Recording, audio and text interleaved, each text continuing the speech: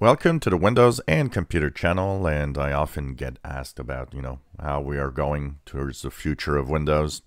And we've got some interesting new input here where we seem to have some form of future mix between Windows 10 X and Windows 10 in some ways. So one of the things that we had heard is that so when you will get the October 2020 update, you'll see this new kind of theme controlled start menu that looks better and some new icons. And we were talking about how this is kind of a refresh, a little bit of the interface. It's not a big change, but it's a change. And one of the things that some were speculating is that this change comes with Windows 10 X, which means that some of the Windows 10 X refresh will also make it to Windows 10 standard version. So this is interesting.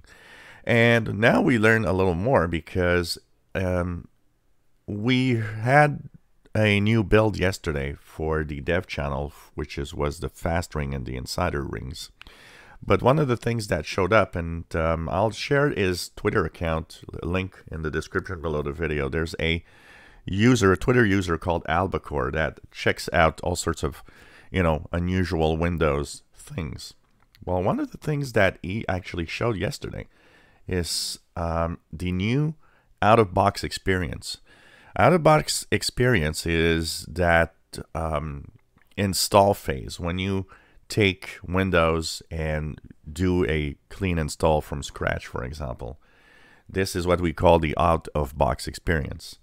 Well, the interface has changed. The way that the questions asked have changed.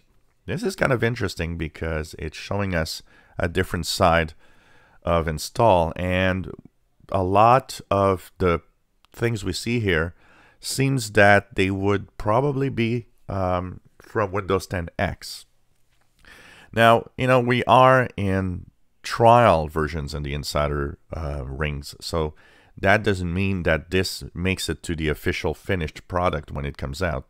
But you see here, this is a refresh. It's different from what it was. So who's going to use your PC?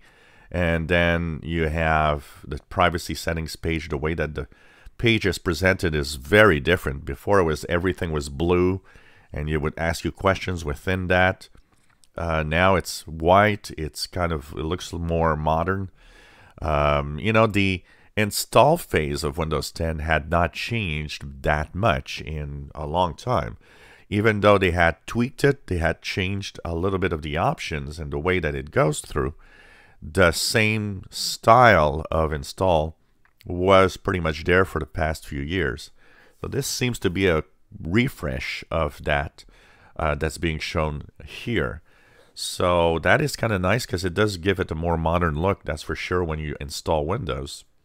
One of the biggest problems in the install phase, though, is that they're adding there's the options are there, but they're adding new options over it, which makes it a little more questions to answer, or what do they mean or not. I wish, honestly, that Windows 10 would have a very simple install phase. Just install and, ask the minimum amount of questions, because for most people, they just don't know what to answer to a lot of those things. But the install phase definitely is going to change. And like they say, a lot of it and a lot of what it looks like right now seems to be part of what Windows 10 X will be.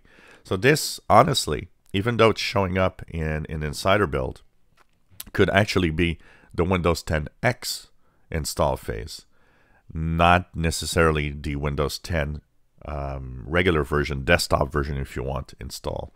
But it's interesting to see that there's changes coming up. And I think that is a start in showing us what the future of Windows will be in 2021, as we still think there's only one version of Windows 10 for desktop, and that the first half of 2021 will have a Windows 10 X version coming out. So we're going to keep an eye on that, but definitely changes are in the air for some of the Windows 10, at least the install phase.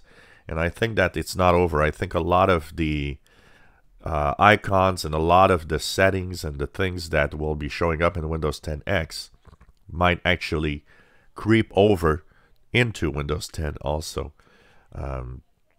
If it's lighter, if it's more beautiful, if it adds a little more modern look to it, why not? I think that's a good idea. I actually find that the redesigned start menu, even though it's a simple change, is already much better. So let's hope that this kind of continues and making it a little more beautiful, and that they continue, of course, mostly making it as stable as possible and as good as possible. If you enjoy our videos, please subscribe, give us thumbs up. Thank you for watching.